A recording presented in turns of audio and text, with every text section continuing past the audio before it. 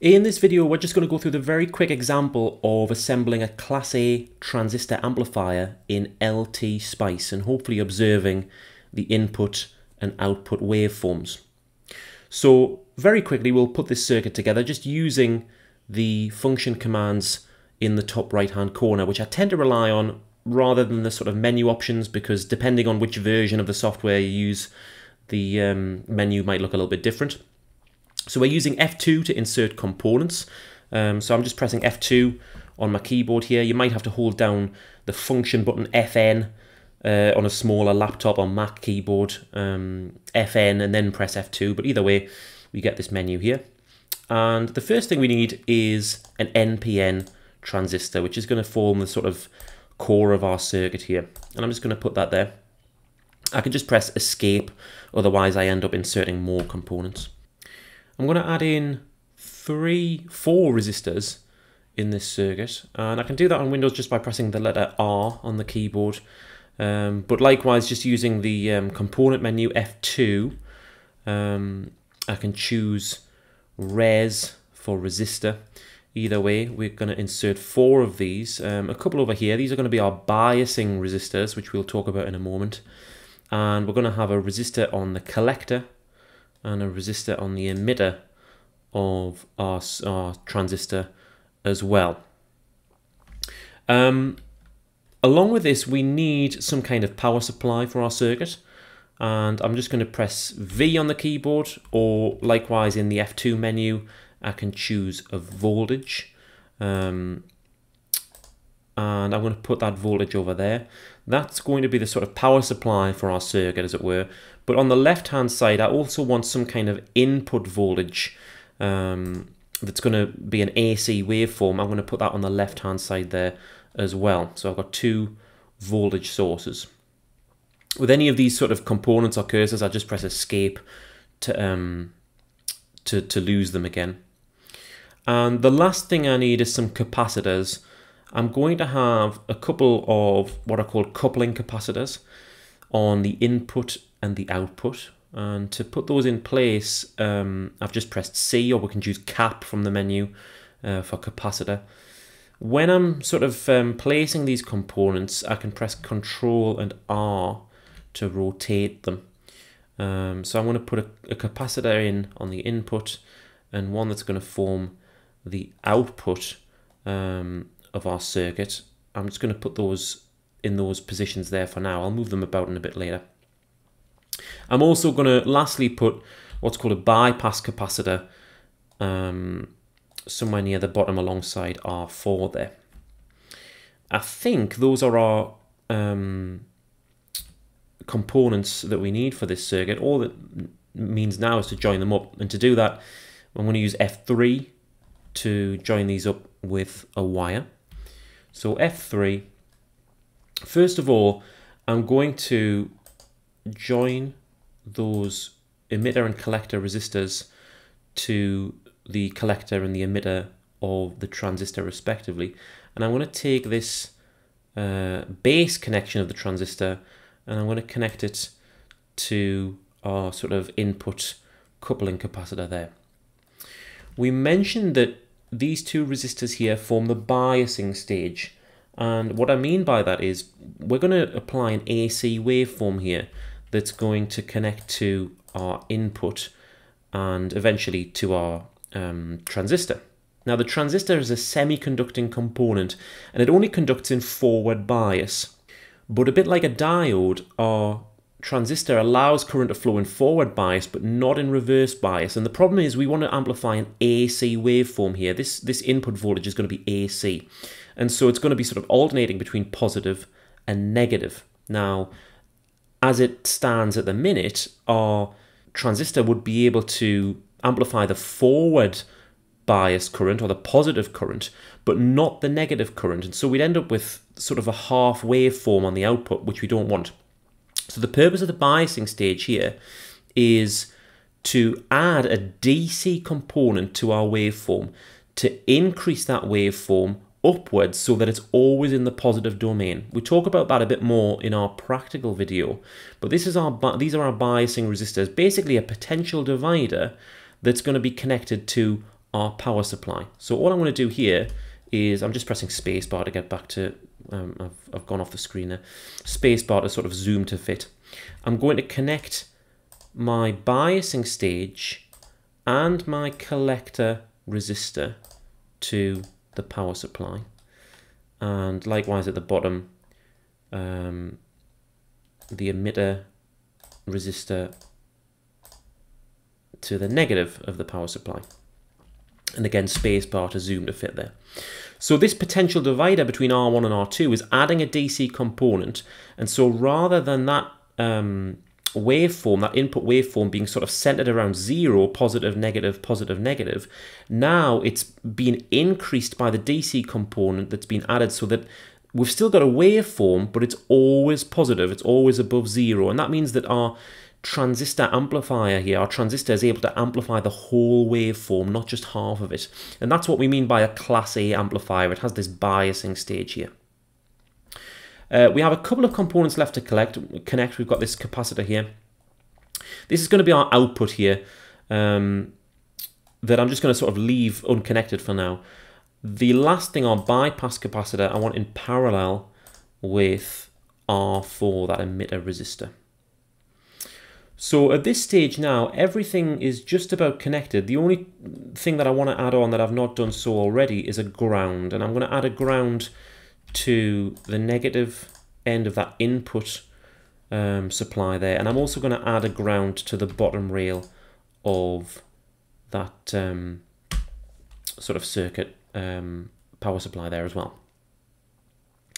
So at this stage, the circuit's pretty much complete. We haven't defined any values though, so I'm going to just use some values. There's no sort of rhyme or reason to these, but what I'm going to try and do is keep these values roughly similar to values that we used in the practical, the breadboarding practical.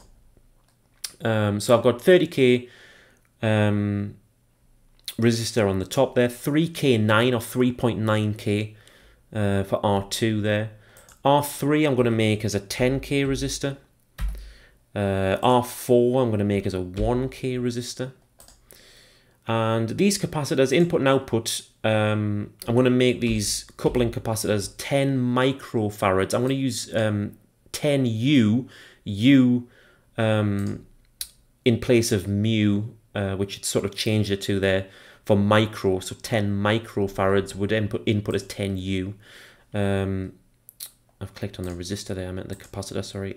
10 U on that output coupling capacitor as well. And C3, this bypass capacitor, I'm going to make it 33 nanofarads, which is 33 N in this this input here. Our voltage here on the right hand side, I'm going to use a 12 volt power supply, so just 12. I'm just right clicking to edit each of these. And on the on the left hand side, this input, I want a sinusoidal AC waveform. So when I right click on this, by default, it's a DC voltage for that input there. Like on the right hand side, that's fine for a DC voltage. But on the left hand side, I want an AC voltage. And so I'm going to click on advanced here, and I get some more options, and I can choose a sine wave. We don't need too many of these options. I'm just going to use 2 of them, I think. The amplitude, we'll just set a small signal with amplitude of 30 millivolts. So 30 M for milli, small m for milli, 30 millivolts for the amplitude. And I'm going to set a frequency of 1 kilohertz, so 1K, 1000 hertz. The rest of these I think we can just leave as they are. I'm going to click OK. And we have something that looks like that there. The last thing to do before we run our simulation is to actually give the spice command. In other words, we're telling LTspice what it is that we wanted to do with this simulation. So to do that, I'm just going to press the letter T, and by default I can insert a comment. In other words, just plain text, like my title up here and these function buttons. These were just comments. I'm going to change that to a spice directive. And it's not entirely obvious, but what you can do in this sort of blank box here, if you're not familiar with spice language or the commands and the formatting of them, is you can right click in here and we have this help me edit option here. which is sort of hidden away there. And I'm going to choose analysis command. We're going to carry out a transient analysis, which in other words means we're going to observe a period of time. And the period of time that I want to observe is just 10 milliseconds. So I'm going to type in 10m, just 10m for milli. By default, it's a time measured in seconds, so I don't need to type s for seconds. It's just 10m, 10 milliseconds. I don't think we need anything else there. I'm just going to click OK. And we get this bit of text. Doesn't matter where we put that, it can go anywhere. I'm just going to put it in the bottom left there. Okay, so with that all being done, I think we're ready to run our simulation. I'm going to click on Run on the menu bar. And we now have this sort of blank graph, but notice that the x-axis goes from 0 to 10 milliseconds, which is what we asked for in that command. But there's nothing plotted on it yet. I'm going to plot two things. I'm going to plot the input and I'm going to plot the output. So the input was measured here. You'll notice that now that we're running the simulation, we have this sort of voltage cursor, this probe cursor, to take measurements of voltages at different nodes or currents flowing through different components. You can see the current meter sort of cursor slightly different there. We just want to measure a couple of voltages for the purposes of what we're doing here. So I'm going to measure the input voltage, which is here, the voltage from our input. And notice we set it as an input of 30 millivolts in amplitude. So there it is, 30 millivolts on the y-axis there. And I'm going to measure the output, and the output is going to be measured on the very end of, if I zoom in a little bit, we're just going to measure the output at the end of this capacitor. I might actually need to put another sort of bit of dummy wire in to measure from. So I'm just going to press F3. I'm going to add a little bit of wire that goes nowhere. And then you'll see I've got a voltage probe there now. One thing I would recommend doing, because I've made a change to the circuit, I might have added an additional sort of node or parameter that wasn't there originally. It's a good idea to run that simulation again, because the simulation won't take into account things that I've changed in the interim. So I've changed that, I've ran that simulation again. I'm just going to click there to measure the output voltage. So it looks at a glance like this isn't doing anything, but actually what's happened is because I've added that extra little node in, it's reordered the numbers of the nodes. I'll explain what I mean. If you hover over that node in the very bottom left hand corner of the screen, you can see that it's calling that VN003. Now VN003 we plotted, it was what was our input node there. VN003 was here. Now that's called VN004 if you look in the very bottom left hand side of the corner. So it's changed what it's plotting actually, and you'll see now the amplitude of our waveform is now 300 millivolts. So by changing and rerunning that circuit, it's changed the order of things. What I can do is just plot this one now, which was VN003, now it's VN004. That's our input waveform. So we've got our input and our output. If ever in doubt, these sort of hotkeys for deleting things count on this pane as well. If I click on the graph pane, I press F5, I can delete traces, I can delete VN003 and delete VN004. Let's do it again, just to make it clear, because it's changed it since I edited it. So now I'm plotting the input, which is now VN004, and the output, which is now VN003. It's a bit confusing when you sort of make changes and then rerun the simulation, so it's worth just making sure that it corresponds, what you're plotting corresponds with what you're hovering over in the bottom left of the screen there. Anyway, so what we have now is our input waveform and our output waveform.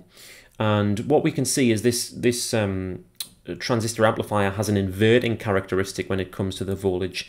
The positive voltage will give a negative output, and a negative input will give a positive output. The gain also, very roughly, not counting the inclusion of this capacitor here, which affects things a little bit. If we ignore that capacitor, the gain of this amplifier, in terms of voltage gain anyway, is roughly equivalent to the ratio of R3 to R4. So you can see that R3 is 10K, R4 is 1K, so 10 to 1, which is roughly going to give me a gain of 10. So what we can see is that that's approximately the case. We had an input of 30 millivolts, if you remember. We're measuring an output of 300 millivolts, and so that corresponds with approximately that sort of rule of thumb with regards to the ratio there. That depends on the frequency, because this capacitor is in parallel with that resistor there, and that's going to affect that sort of parallel impedance, because the capacitor's impedance itself, its reactance, is dependent on frequency. If you remember, I'll just insert some text here. The reactance of a capacitor is 1 over 2 pi fc, and I'll just put that to the side there. So as the frequency changes, the impedance of this capacitor changes, which changes this bottom impedance, which changes that ratio. So this rule doesn't quite hold true when that bypass capacitor is in place. If you want, you can just delete that capacitor. To be honest, for our purposes, it probably won't change much of what's going on when I rerun that simulation. But hopefully you found this video useful in how we can approximately sort of observe the inputs and the outputs. One little hang up of LTspice is this sort of like output connection that isn't going anywhere isn't probably the correct or best way to do things, and we should have some kind of output impedance here. So for instance, if you're measuring the output with an oscilloscope probe that has an impedance of 1 megahertz, say, what I could do is insert a resistance here of 1 meg, in other words 1 megahertz, and ground that, and then what we have here is something a little bit more realistic, because it's connected, I've connected accidentally to that voltage there, so I'm going to delete that and try again. We'll connect that over a little bit higher and then down, so it's not connecting to the voltage there. And here's something that's a little bit more realistic now, because our output isn't just sort of hanging in midair like it was. We're actually sort of connecting that through a proper output impedance, and we'll see that that changes the result respectively. We're also changing the node that we're measuring at, so I'm going to delete what I'm measuring here. I'm going to do it again, and I'm going to measure, if we run the simulation again, the input and what will now be the output. Notice it's VN002 now, the nodes have reordered in the bottom left there. There's our input and our output with that output impedance connected as well. So just be aware of that. Whenever I make a change to the circuit, LTspice kind of automatically allocates nodes to each little connection in the circuit, and if you make a change, those nodes might be sort of reordered with not much rhyme or reason to it. So it's worth sort of rechecking or retaking those measurements to make sure you're measuring the right thing. Because ever since I've added that resistor in now, my output is now VN002, where it was something else previously. So anyway, I hope you found this video useful in how we can assemble this Class A amplifier and observe the input and the output waveforms just using this simulation software LTspice.